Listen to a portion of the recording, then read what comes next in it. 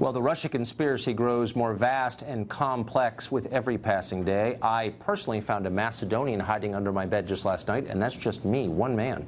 Hillary Clinton isn't standing alone with her tinfoil hat anymore. She's in a club that now includes the majority of registered Democrats. A new poll by The Economist and YouGov finds that 59% of Democrats, 59%, believe that Russians literally rigged vote tallies to hand the fall election to Donald Trump, something for which there's no evidence at all, and nobody who is sane is claiming that. Now, another politician is being accused of being a Putin plant the whole time. Leaks from, of course, unnamed sources, but probably from within the U.S. intel community, say Brexit advocate Nigel Farage is a, quote, person of interest in the probe for connections between Trump's campaign and the Russian government. Nigel Farage joins us tonight to answer a very simple question. Are you now, or have you ever been, an agent of the Putin government, Nigel Farage?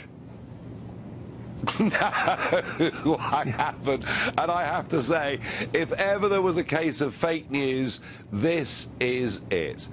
You know, what they've done is they've tried to join the dots together.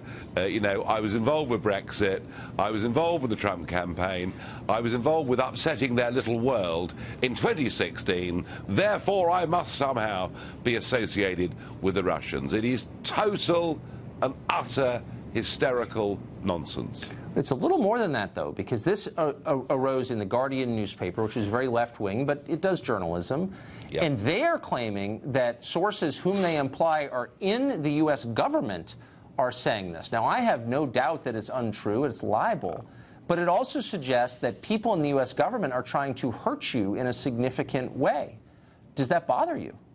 Well, you know, I just don't believe it. And I think sources, I mean, look, it could be anybody. They've tried to imply that I'm a person of interest.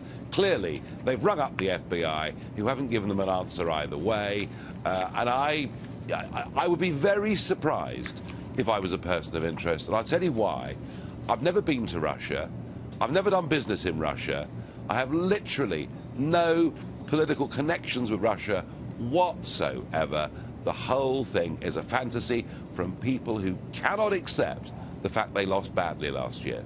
Now, have you ever passed microfilm in a public park to a Russian agent? Or, and this is an obvious question, what about Macedonia? Do you have any connections to secret agents in Macedonia who changed vote totals here? I only wish I had, because life would be so much more exciting. But I'm afraid not guilty on both questions. But I guess, I mean, we're laughing about this because it is ludicrous. I mean, it's ludicrous, the definition of ludicrous. But it's also damaging to accuse people in public, even anonymously, of a reputation-destroying act like collaborating with an authoritarian government such as Putin's. We've seen a lot of this recently. I don't know if they have ever had political witch hunts in Great Britain, but we have here, and this looks like one of them to me.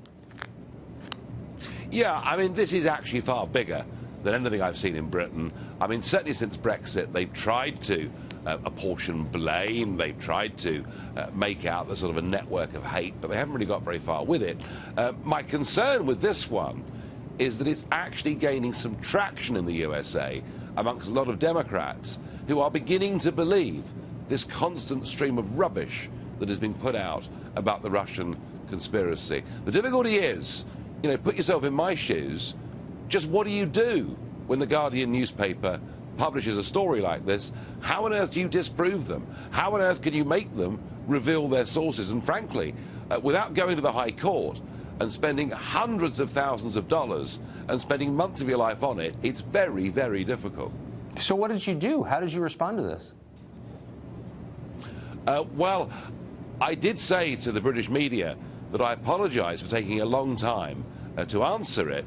I was so busy laughing when I read the article. It is frankly utter nonsense, and I think, in my case, in 48 hours, this will blow over. Well, you have a much better sense of humor than I do, and I salute you for that, I have to say.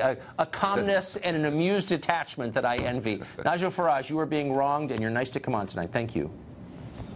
Thank you.